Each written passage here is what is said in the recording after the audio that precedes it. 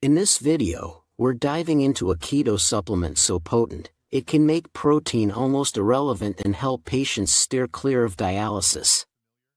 Why? Because I get to answer your burning questions with the raw, unfiltered truth.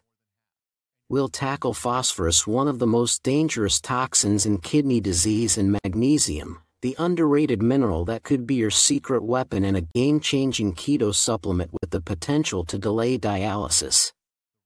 Before we jump in, remember to like, comment, subscribe, and smash that notification bell.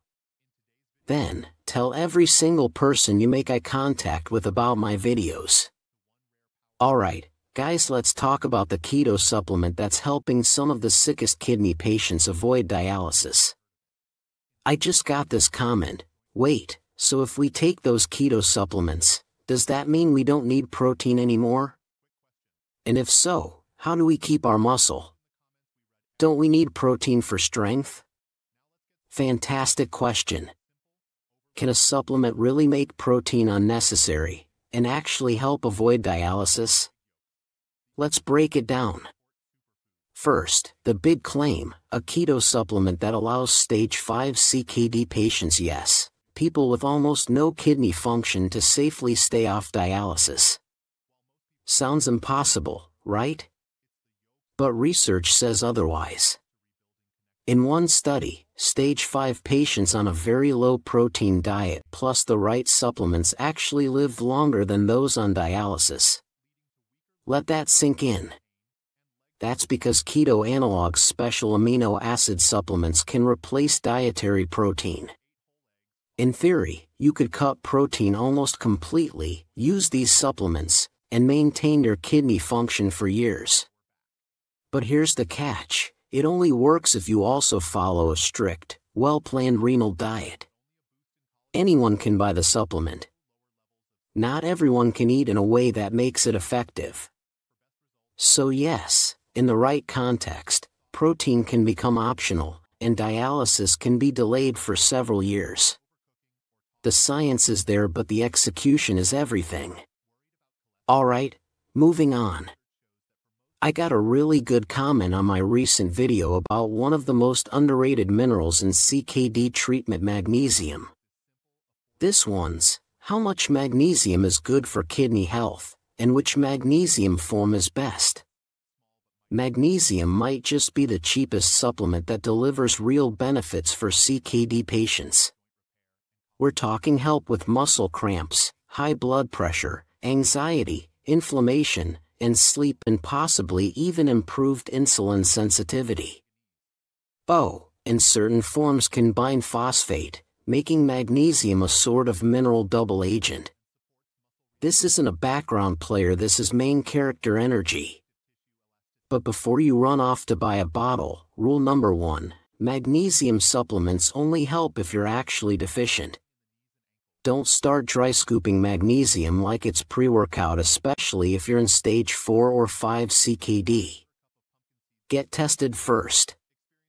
Now, magnesium comes in what feels like 7 million forms: citrate, hydroxide, aspartate, glycinate, bisglycinate, lactate, carbonate, oxide, sulfate, plus a few names only ancient druids or supplement influencers can pronounce.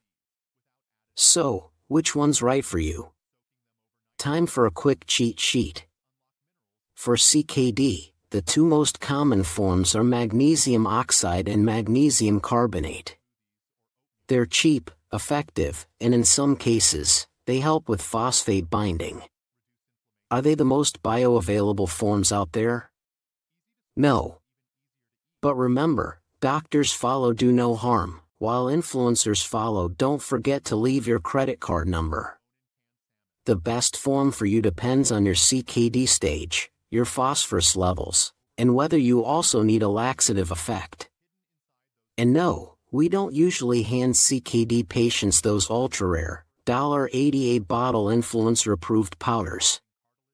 We stick to what works without the bonus chakra crystal in the box. We rarely recommend magnesium citrate for CKD patients, even though it's absorbed better, because that's actually the problem. Higher absorption means it needs much stricter monitoring and offers little to no phosphate binding benefit. And speaking of phosphate, fantastic question, can you tell us how to lower phosphorus levels? Love your videos. Let's dive in because controlling phosphorus is one of the most critical steps in managing CKD. Too much phosphorus doesn't just damage your kidneys, it literally turns your arteries into stone. Not metaphorically. Actual mineral deposits. Fun? No. Dangerous? Absolutely. We have two main strategies to fight this. First, follow a plant-based renal diet. You get excess phosphorus in two ways: by eating animal-based foods like meat and dairy, and by consuming additives such as phosphoric acid, sodium polyphosphate, pyrophosphate, or anything with phos in the name. But here's the twist, it's not enough to just go plant-based. You also need to watch for additives. And please ignore the outdated advice from some internet experts who tell CKD patients to avoid whole grains, nuts, and seeds because of their phosphorus content. That's like saying carrots cause bad eyesight because Bugs Bunny wears glasses. The truth? Plant-based phosphorus has low bioavailability, and these foods are so nutrient-rich that cutting them out would do more harm than good. The second strategy is phosphate binders. The most common are calcium carbonate, available over the counter, and sevelamer, a prescription sold as Renvala or Renagel. Which one's right for you depends on your CKD stage and calcium levels. Bottom line, always test your phosphorus levels, make sure they're in range, and if they're not, ask your doctor about binders. And in any case, stick to a plant-based CKD diet unless you want phosphorus to literally fossilize your arteries. Alright, moving on. Here's a question, but dark chocolate has phosphorus, and that is not good for CKD patients. Ah yes, the famous phosphorus in chocolate scare. Usually brought to you by the same crowd that thinks plants are plotting our demise and that fruit causes diabetes. Time to set the record straight. Dark chocolate gets a bad rap because someone decided that all phosphorus is evil, no matter the source. And since cocoa contains a little phosphorus, suddenly it's the villain.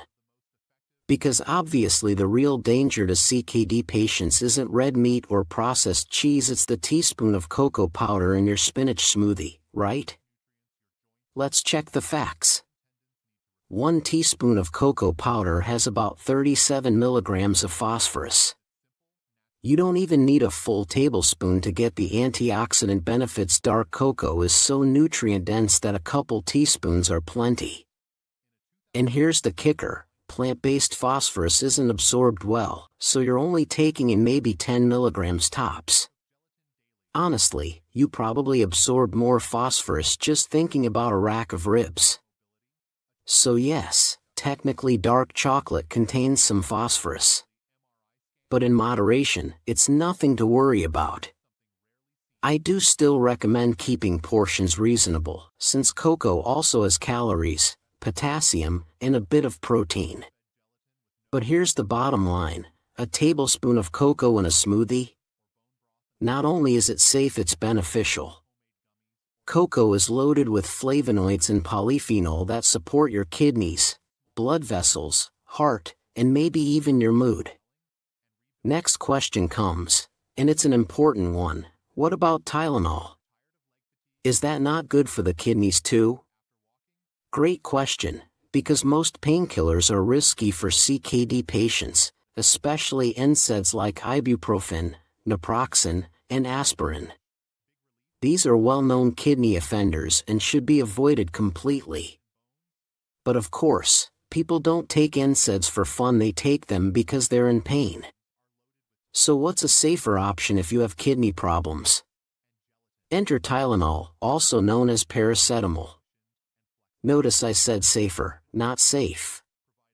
Tylenol is processed by the liver rather than the kidneys, which makes it less harmful for kidney patients.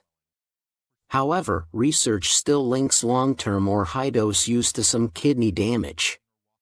The takeaway: occasional, low-dose Tylenol use is generally acceptable, but daily or high doses over time can still cause harm. So, avoid NSAIDs entirely, use Tylenol sparingly, and always follow your doctor's advice when it comes to pain relief. Alright, moving on. Here's an excellent question. What if BUN is okay, but protein in urine is high? Great question. Let's break this down.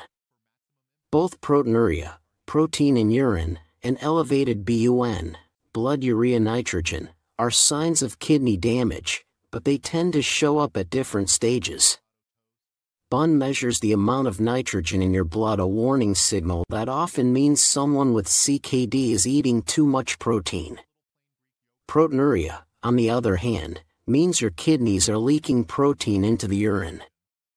Now, both can be reduced by lowering protein intake. But here's where many people go wrong. They think if BUN is normal, it's too early to start a low-protein diet. Not true.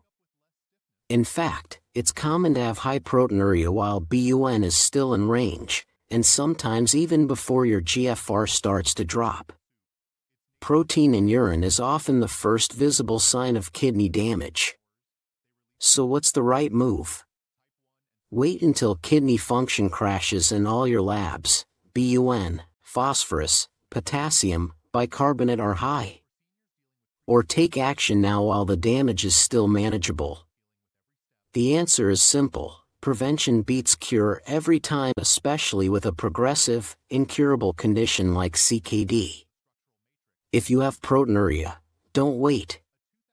Start addressing it immediately. Cut back on protein, investigate the cause, and work with your doctor to protect your kidneys before things get worse.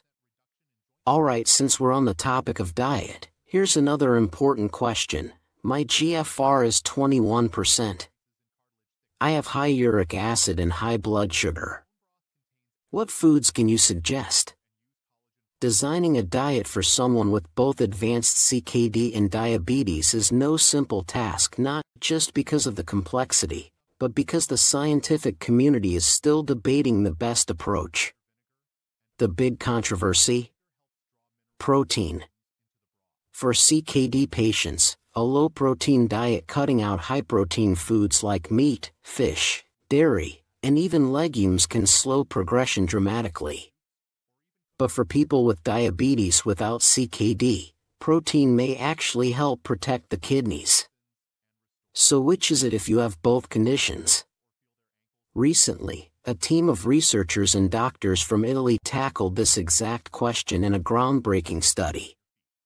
Their findings challenge a lot of conventional thinking and could finally give diabetic CKD patients a clear, science-backed answer on what to eat. That's it for today. Thank you for watching, and God bless you all. See you next time.